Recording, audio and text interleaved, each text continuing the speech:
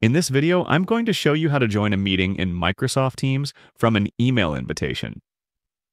Let's launch the Outlook app.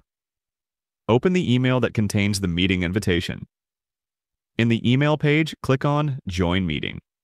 This will open the web version of Microsoft Teams. From here, you can download Teams or you can continue on the browser.